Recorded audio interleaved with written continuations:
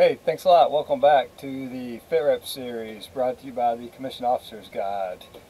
Today we're going to go through the second video in the series and dive a little bit deeper into the fitness report as well as the performance summary report. My ad, but I tell you, it was I didn't know a whole lot, and I'm going to help you guys learn so that you don't experience the same trouble.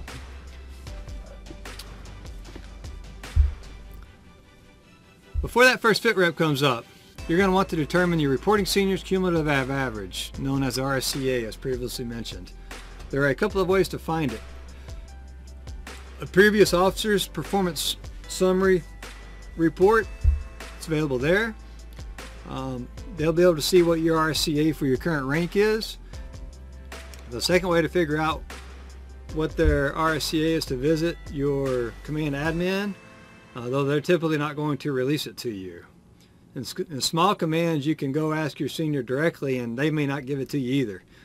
So you're going to be best off to find a peer that has worked for that commanding officer in that assignment within a year or two of you getting your FITREP from that officer, in order to ask them what that officer's reporting senior cumulative average, the RSCA, is.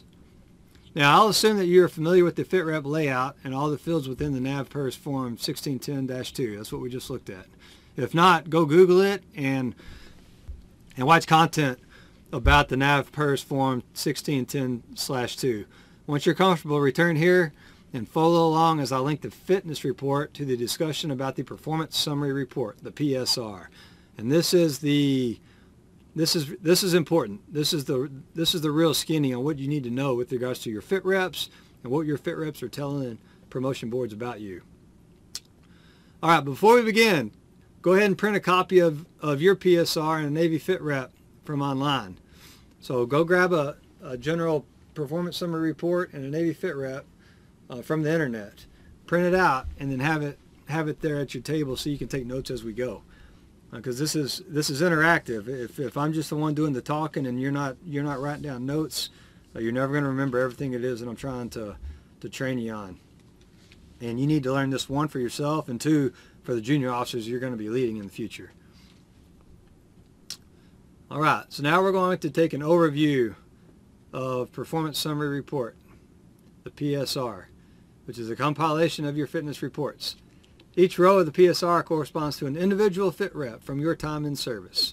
The board views this document along with a few other during the boards. This document rolls up elements from your FITREP fields so the board members can identify trends. Okay, so you can see here, this is the performance summary report. And this is a fabricated record for training use only, as you can see here.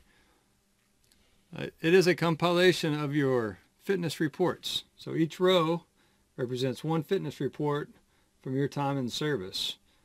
For the young officers out there, you're going to either have a blank one right now or one from a previous FITREP that you had at your first training assignment.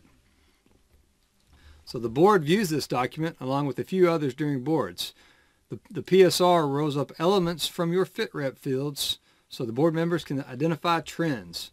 Trends are what you must control to remain competitive against your competition in your line or staff corps designator.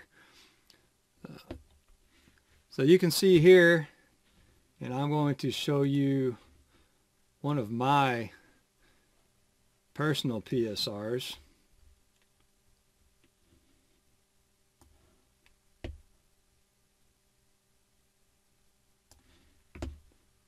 There you go. Now, I began as a student in my first training assignment in the duty column field, and it aligns with field 29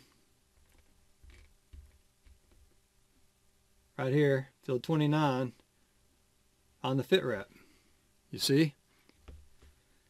Another note while we're on the FITREP, you want to try to fill out this description for block 29 as much as possible. Early on during your training command assignments, the administration there is going to fill it in for you. But once you get to your first operational assignment, and then follow on staff assignments.